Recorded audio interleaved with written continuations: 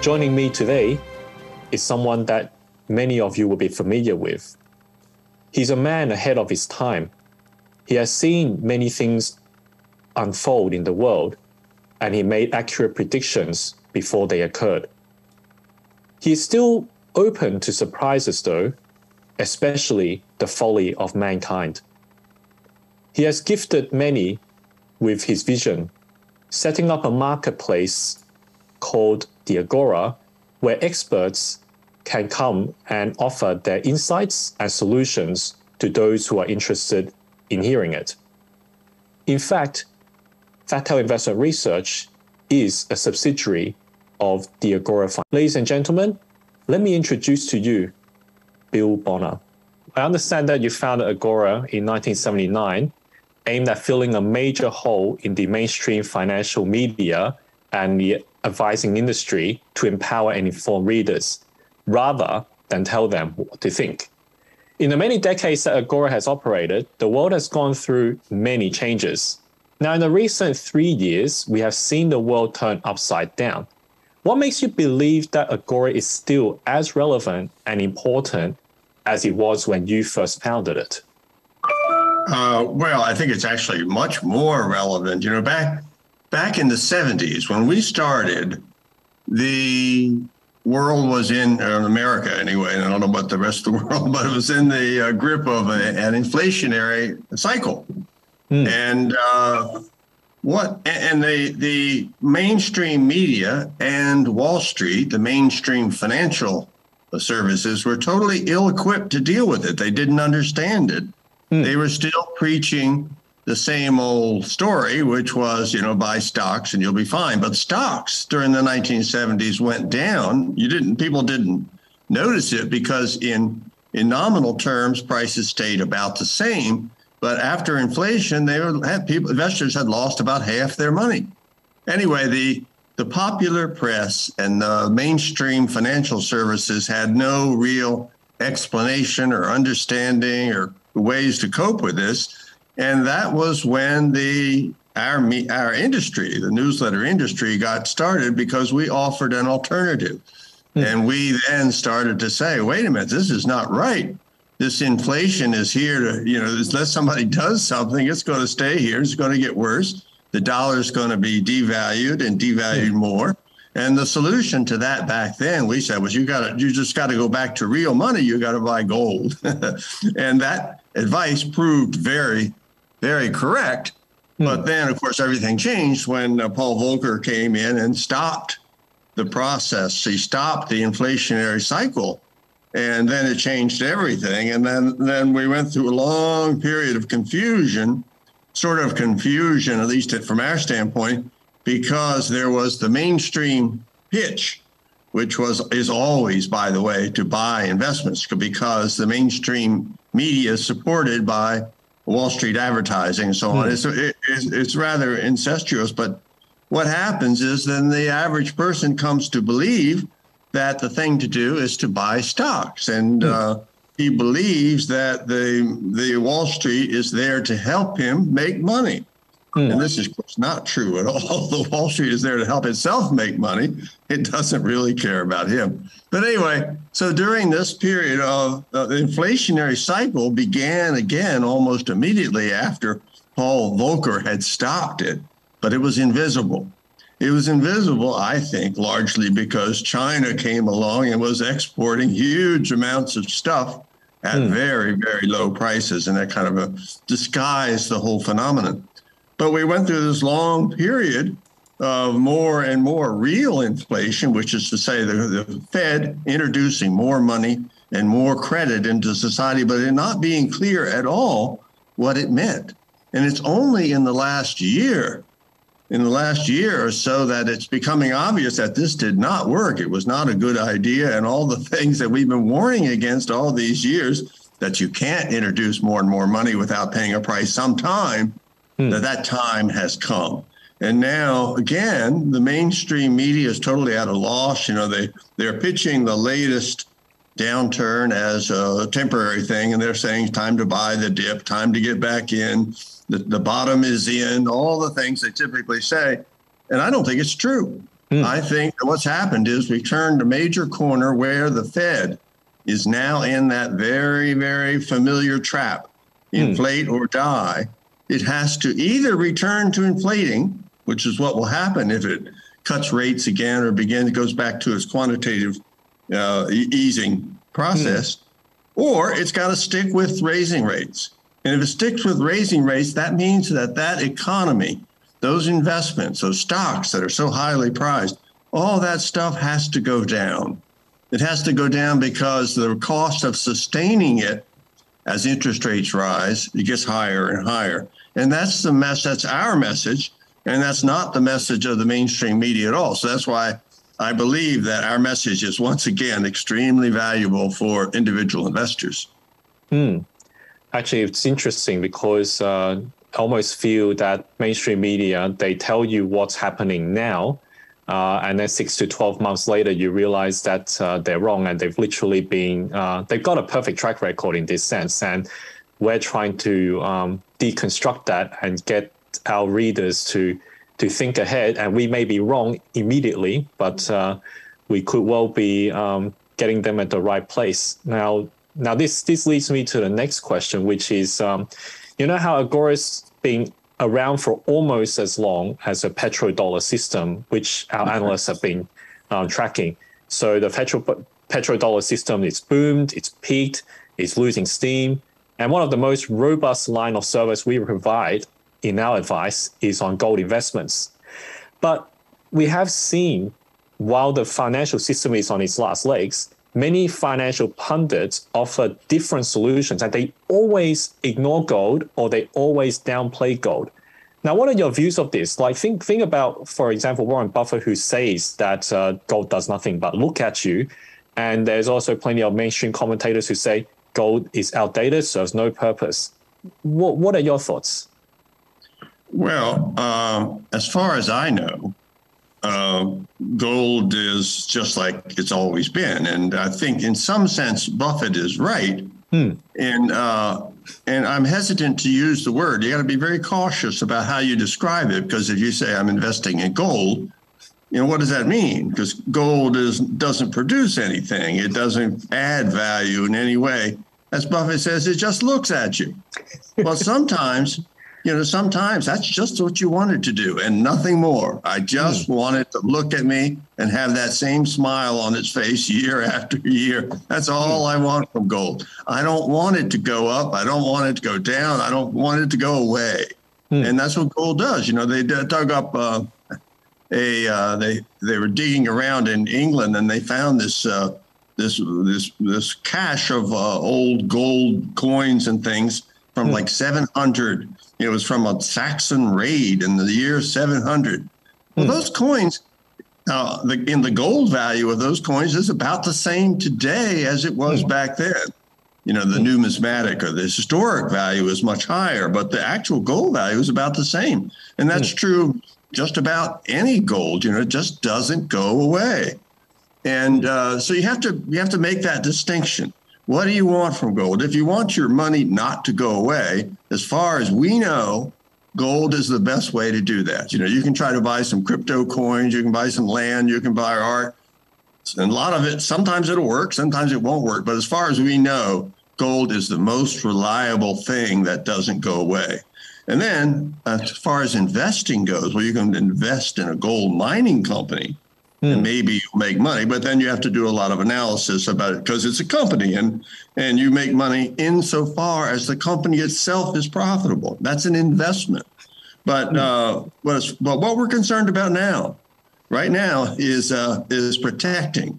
We think we're in a downturn. We think we're in a crisis period. We think we're in a period of confusion and chaos in the financial markets. And in a period like that, you want, unless you're very smart or very fast, or unless you've got a very long-term horizon, you might buy stocks now thinking your grandchildren will benefit from them in the future. But if you just want to hold on to your retirement money, gold is probably the safest, surest, most proven way to do it. No guarantees, of course, but historically, that's the way it works. It just looks at you and that's all you want. So it's not an investment, but it is a way to hold on to what you've got. That's interesting because like we have people who who feel that because it doesn't move, it doesn't do anything, and we live in a fast moving world. Like imagine, Bill, like imagine technology not going anywhere. We want development, so that's why they put gold behind us. So you have the electronic payment system that's sprung up, and now you've got the digital blockchain. And I'm sure you've heard this many times where people say, look, we've got this, we've got electronic payments, we've got the blockchain. Why do we need gold? Gold's well and truly finished. But you've been around for a long time. You've seen fads and you've seen things that last. Do you think that gold is it finished, or is there a future for it? Well, I mean, if humans and human technology were infallible, we wouldn't need gold. But humans, bless their hearts, they make mistakes, and they tend to get carried away. And they get carried away every bit as much today as they did during the tulip bubble. You know, they just look at the cryptocurrencies. You know, the blockchain may make sense. It may be useful. Bitcoin may be a useful way to trade money. I know I spent a lot of time in Argentina, and Bitcoin is a useful way to get money because people don't trust the peso. They don't trust the banks. They don't trust the government. And they do trust the black market. And they do trust Bitcoin because it delivers. And by the way, in Argentina, it delivers to your door. You send your money to these things they call the caves. You send Bitcoin to the caves, and some guy will come to your door with a paper bag full of cash, full of pesos. Whether that's a good trade or not, I don't know. But the point is that Bitcoin does work in certain circumstances, and things can be useful, and progress is made. Technology does throw up advances, but there are times when you don't know whether the next cryptocurrency is going to fail, and we've seen just in the last few weeks, we've seen these colossal failures in the crypto space. And you know, what's under the hood of those things? You just don't know. Gold, you know what's there. It's what it says it is. It's what it looks like it is. It's nothing more than that. It's not going up. It's not going down. It's not going away. And that's all that you want from it. So is that a useful thing? Well, I think as long as you have doubts about the solidity, the sensibility, the intellectual capacity, and the honesty of your fellow man, then gold is a useful thing to have.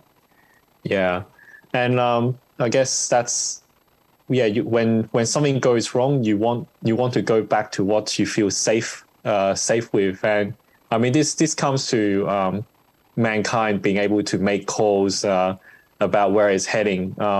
I mean, mankind in general, it's hard for them to predict, but individuals are able to make calls, take a bet on it, and see whether they get it right or not. Now, I believe that you have made quite a number of big calls that turned out to be right in terms of identifying key trends in each decade.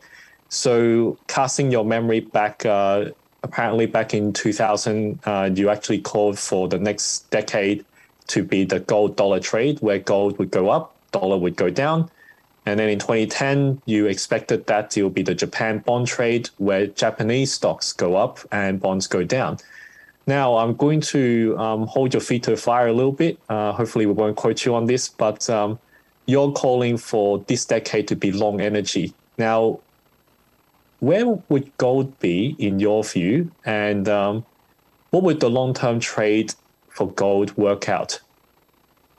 Oh, well, I mean, remember that these are trades. It's guesswork. It's guesswork because it's partly an intellectual exercise rather than an investment. You know, we're trying to figure out how these pieces fit together. And in the case of the Japan thing, I don't know anything about Japan. I just read the newspaper, and I could see that Japan equities, stocks have been going down for a long time, decades, whereas Japan bonds have been going up for a long time. And I figure there's no way that's going to continue. As it turned out, I was mostly right, but not totally right. I mean, the bonds went up more than you thought for longer than we expected.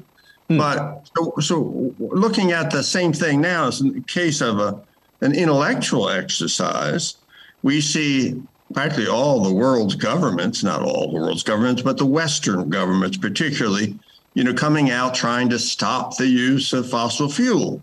And we see fewer and fewer oil wells being drilled. Who wants to build a refinery? To build a refinery, you have to commit money today for something that you won't get any money back from for years and years. And then who knows, by then, the government will have made it illegal to use fossil fuel. So the refineries aren't being built. The wells aren't being drilled. The pipelines aren't being made. And so what this means is that the existing sources of fuel, the existing companies, the existing assets, the companies that make it now and are pumping it, those are going to be more valuable simply because they will have no competition. They're the only sources of this fuel. So as an intellectual exercise, it seems likely to me that over the next 10 years, as this whole agenda develops and bears its fruit, whatever it is, that we will see an increase in the value, the relative value of energy producers over the US dollar. That seems to me, that's the intellectual part of it. Now, the gold part of it is, where does gold fit in? Gold fits in where it always does, as a hedge against being wrong. If I thought that I was infallible, if I thought that I was 100% sure that I'm right, I never am. If I were, I would forget about gold. I don't need gold. Gold is a protection against being wrong. And gold, in this case, I'd say I'm not going to put all of my money into this trade, which is intellectually interesting, intellectually fascinating, and I think probably right. But who knows? Things happen that beyond the mind and imagination of mankind, things happen.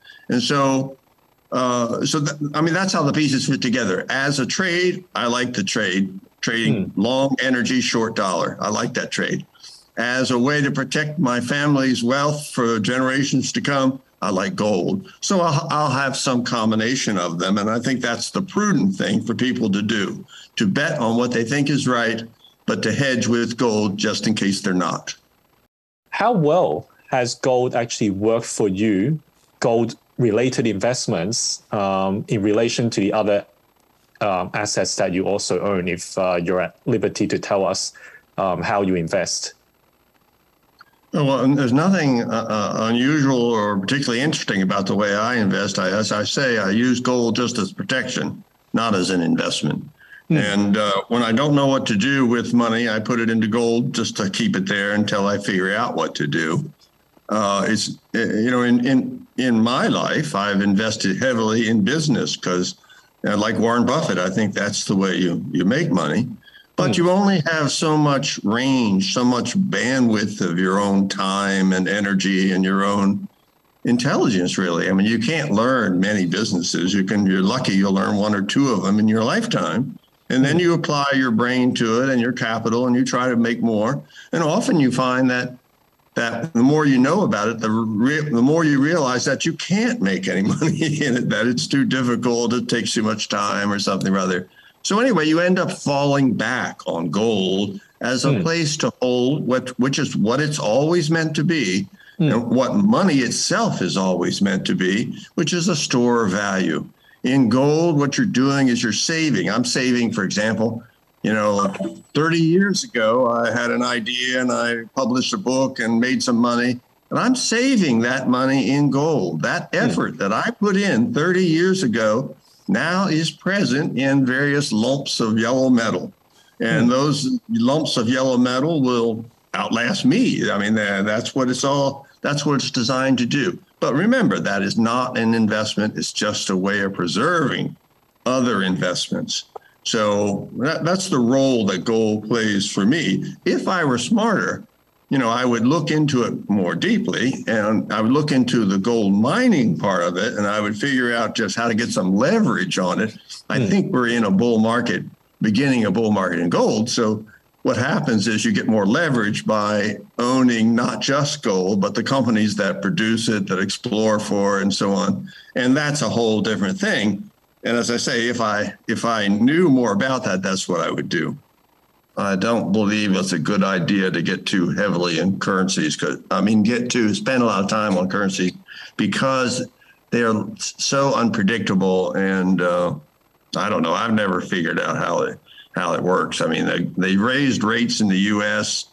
Investors are looking for safety. They go to the dollar goes up. That triggers all sorts of horrible things all over the world because the emerging markets where they owe a lot of dollars have a hard time paying. And that's especially true in Argentina, which we keep track of because one of my partners lives in Buenos Aires. So it's an interesting phenomenon, but unpredictable from my standpoint of view, unpredictable. Yeah, especially when we got so many central banks. Do you feel that they're coordinating the rate rises, or do you think that they're all kind of like herding cats? I don't think they coordinate exactly, but they certainly talk. I mean, they court in some sense. They must coordinate because they all do the same thing, but they don't all do it at the same time. And now the European Central Bank is on board with a small rate cut too. So where that leads, I don't know. Do you think that we could head into a depression before the Federal Reserve and the other central banks pause interest rates, the interest rate hike, or do you think that? Well, that's kind of what I would. No, that's kind of what I would expect. You know, they're on course and they'll continue, I assume, until something terrible happens, and then they'll stop. And I presume that's going to be something terrible and terrible schmerable. I mean, it's really what has to happen. They've got to continue raising rates as long as inflation is high. And as they do it, they put more and more pressure on borrowers. And since in the U.S., there's something like $90 trillion worth of debt, it means there's a lot of people, a lot of businesses that can't sustain higher interest rates. So you're going to see some fallout from that, I think. If it doesn't happen like that, I will be surprised. Yeah, because I am noticing quite a number of small businesses shut down, and there are just so many abandoned shop fronts and all that. What's it like in Baltimore?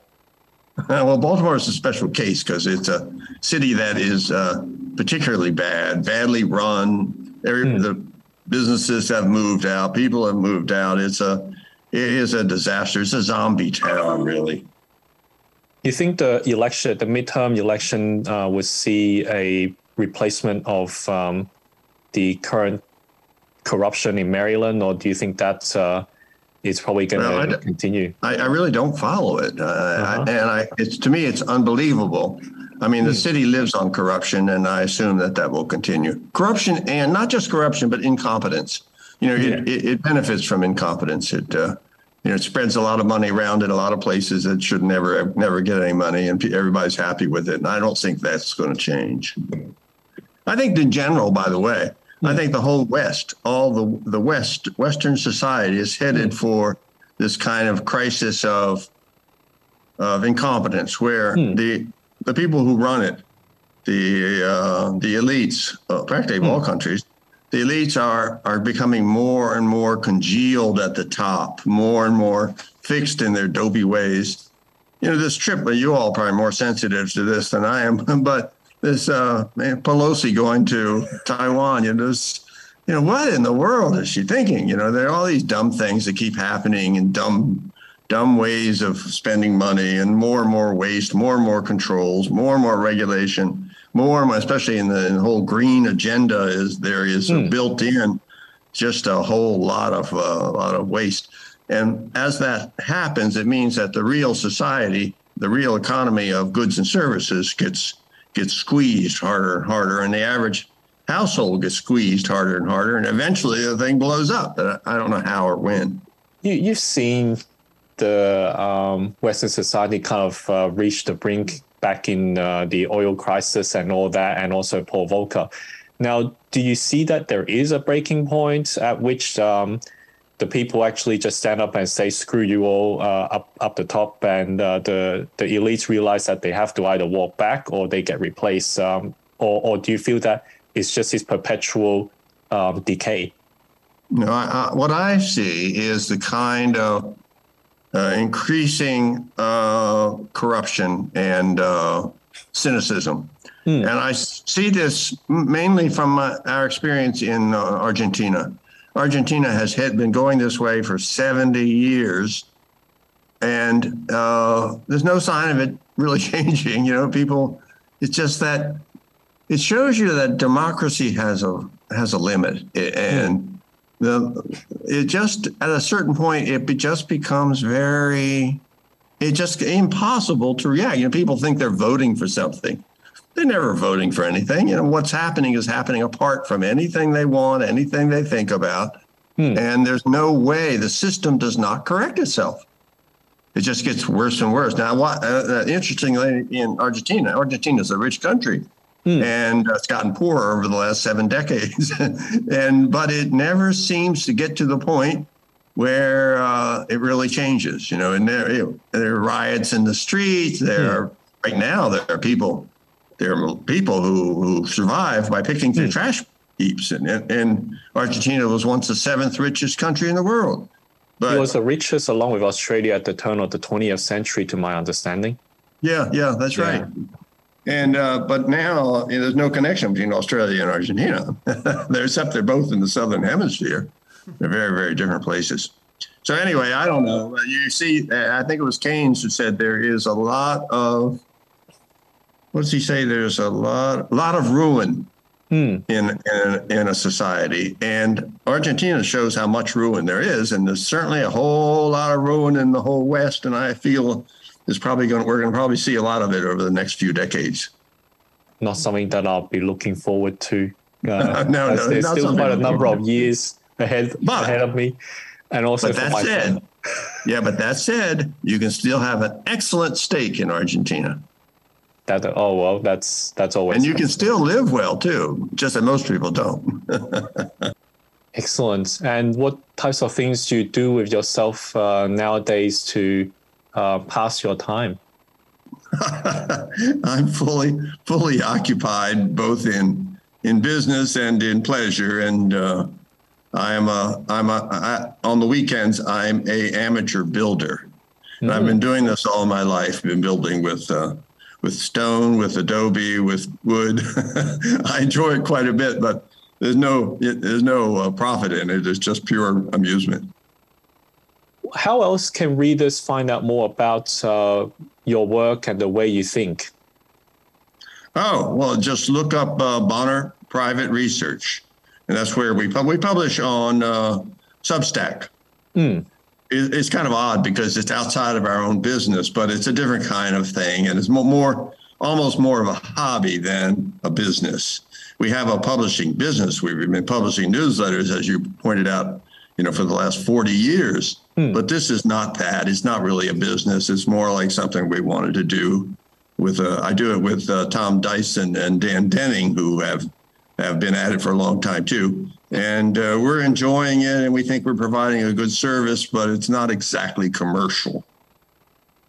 Bill, it's an inspiration to have you with us, and I'm sure that there's many insights that you shared today that we can all take away and become better people like yourself. And many thanks, and God bless, Bill.